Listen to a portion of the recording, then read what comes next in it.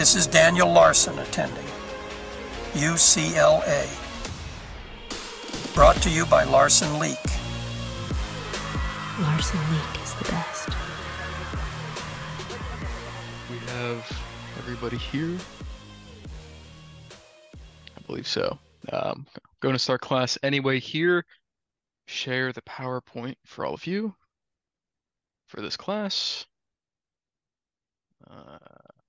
Here we go. All right. So everybody can see that, right? Perfect. Yeah. All right. I can see it. I can see it. Okay, I'm going to stop sharing that for now. I'm just going to take attendance real quick. When I say your name, please say that you are here. All right? Got it. So, first student on my list, John Anus. Yeah. What's up? It's pronounced anus. I'm Okay. here though. Bart Ryder. Yeah. Hello. Okay, Bart Ryder's I'm here. here. Bobby Boucher. I'm here. Clark Hunter. That's me. Daniel Larson. Okay, I see Daniel raising his hand. Fletcher Cox. Isaac Bogard. Here.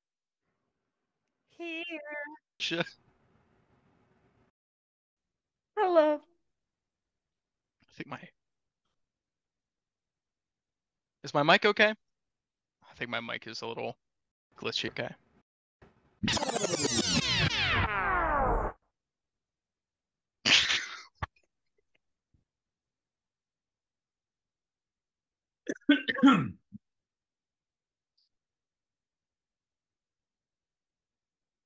All right, so today we're going to be doing a presentation on world history. I want to thank all of you for coming to this class. I'm going to start streaming my screen here in a second for you guys, just so you can see the presentation. All right, so welcome to world history. This is the first class of the first semester in winter. My name is Michael Eichfeld. I've been a teacher here for 3 years here at UCLA. And so essentially what's going to be going on during this class is we're going to be exploring world history. This is important as an elective because you might have picked this class just for extra credits, or this might be a class that is a part of the credits that you need for your major or minor, okay? So today we're going to be talking about ancient civilizations. So I have a question for a few students here. I'm going to leave these as open questions when I ask them, but if you have an answer to one of these questions or think that you know the answer to one of these questions, it is important for you to just raise your hand or unmute your microphone and, you know, take turns when you're talking, okay? I like having an open classroom, which is important to me. I like having open discussions and debate and letting people's voices be heard, all right? So the first ancient civilization, I'm going to call on, we have two Daniels. I'm going to call on Daniel Larson. What is one thing you think of when you think of ancient Egypt?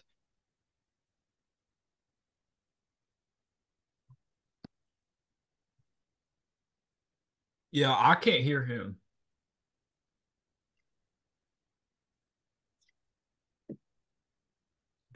Mr. Can you hear Larson. me? Oh, yes, Yeah. we can hear you now. Okay. I would say when it comes to Egypt, the first thing that comes to mind would be the Great Egyptian Pyramid. Perfect. That was the answer I was looking for. Thank you. The Great Pyramids in Egypt, right? That's the first thing everybody thinks of when they think of ancient Egypt, right? Perfect answer. The ones that I want to focus on today are ancient Mesopotamia and ancient Texas, all right? Now, ancient Mesopotamia went back 3,500 years, okay?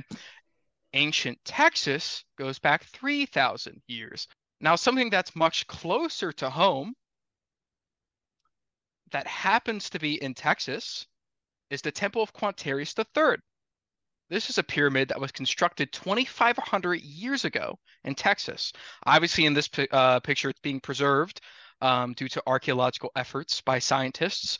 But this is a great example of the Temple of Quintarius in Texas. I believe it's located 5 miles from El Paso currently, but yet again, this is ancient history of its time. All right. Now, the first king of ancient Texas, his name was Ashid Anfarad, and he was the first king.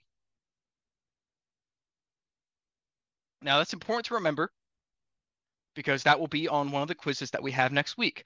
All right. So if you need to take a screenshot of my presentation.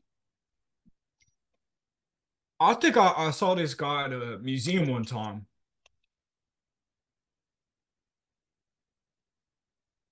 But yeah, so Ashid Farad was the first man inside of ancient Texas who actually established the royal family. All right. And he lived around Houstonia. And we're going to talk about Houstonia because ancient Houstonia was the foundation city of modern day Houston. Right. And I'm sure you've learned about this in school, or this is something that you learned about in maybe middle school, high school, depends on which course you were in. But yet he was the head monarch of the state of Texas, or the ancient city of Texas. All right. Now the main religion. I'm going to have you guys name the first religion you can think of when it comes to your mind, right? Because we're going to compare it to the religion of ancient Texanians, right? So I'm going to start with I'm sorry if I'm going to confuse two of my students here. I'm going to refer to you by your last names instead of your first names, just so we don't confuse our students here. Mr. De Niro, what is a religion that comes to your mind?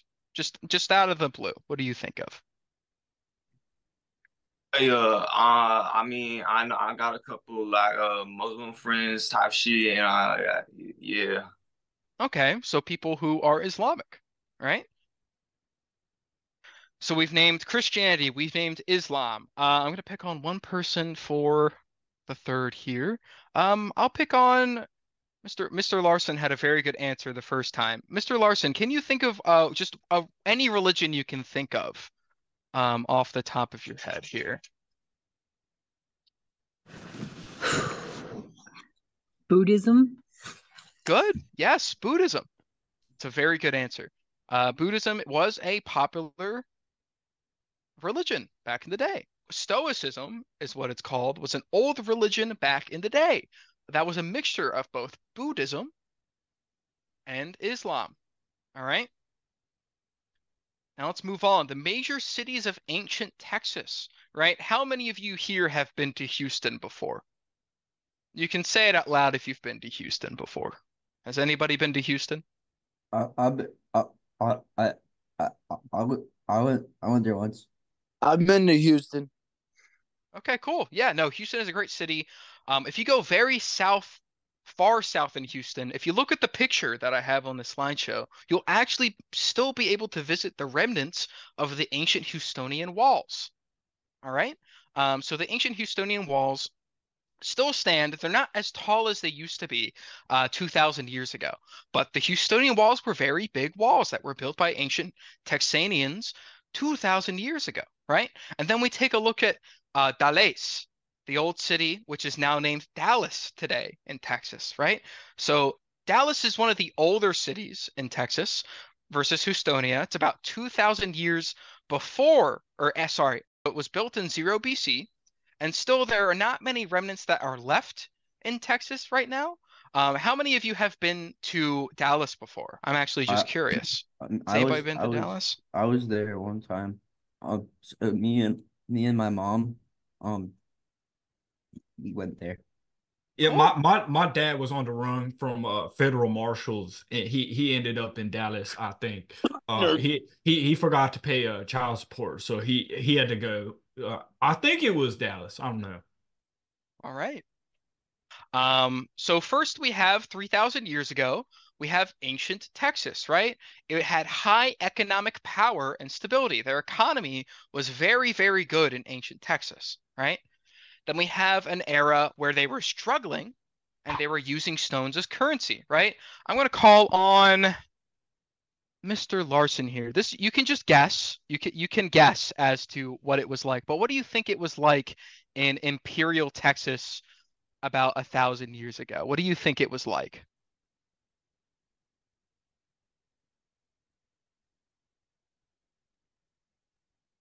If you're Mr. able Larson, to, you're muted, if you're able to Larson. unmute. Man, I want to say that it was very. I want to say people were using like they went through a period where they were using like anything that they could find, like kind of like how when America was first created, and we didn't have like paper coins or paper dollars or whatever, like we would be using gold. I believe that they were using stones, gold, silver. Mining was big back in the day as well. Speaking actual facts. Yeah, no, that's absolutely correct. You're absolutely correct. That is exactly what it was like. Sorry, my McCarthy K. Hi, yeah, I read a little bit about ancient Texas, and I read somewhere, I just don't know if this is true, so maybe you can tell me or not.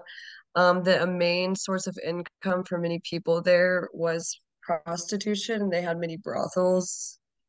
Yes, correct. That you were absolutely right in saying that. So in Imperial Texas, about 1,000 years ago, there was a lot of brothels in Texas, right? So that was their biggest economy 1,000 years ago. I'm glad you brought that up.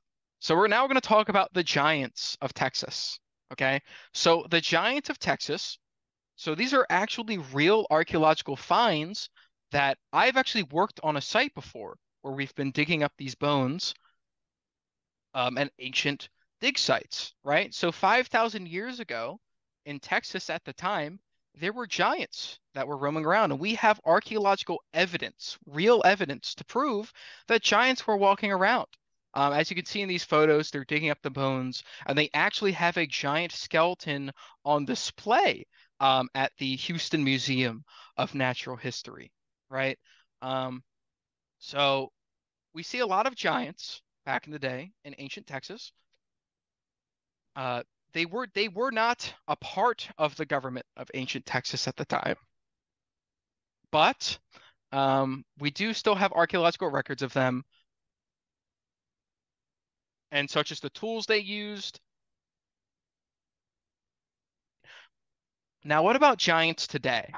Right? So there are a lot of people in the United States that actually have roots to gigantism, right? You can take a DNA test online, like Ancestry DNA. I don't know how many of you have heard of Ancestry DNA, or like 23andMe.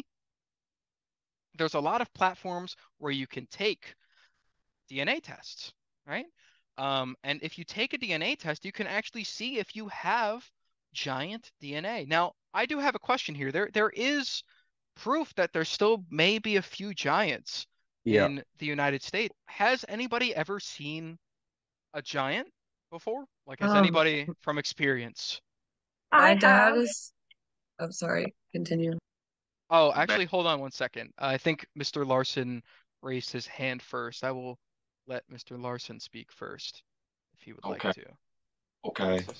This is kind of off subject a little bit, but to go along with the entire giantism theory, and what other people were saying in the class, I believe in the Bigfoot. Um, kind of off subject, but I have actually seen one time camping a similar story. Wow. Can you explain your experience? I've actually never heard of that before. Can you explain your experience with? Well, um, I was camping when I was super young. I was like 8 years old. And all I really remember was I was like inside the tent and I heard like a howl. And it wasn't like a bear or wolf or anything, but something actually sat on my foot inside the tent. And I thought at that age it was a bear, but my family told me it was something a lot bigger, um, and possibly a Bigfoot that sat on top of my tent on my foot. Wow. Was the tent destroyed? I imagine he's pretty big, isn't he? The tent wasn't destroyed, but there was like a corner of the tent where it was dented in. Wow. That's never heard of that before. That's really wow. That's a How crazy experience. how big was it? Like exactly like what were like the measurements? Like how many feet tall? I want to say like a grizzly bear, but it like actually sat like a human. That's That's what I insane. was told. Yeah, by family. Wow. I was That's asleep, so I didn't really know until I woke up. wow. That is a scary experience, but an awesome experience to have because it's a really cool story to tell.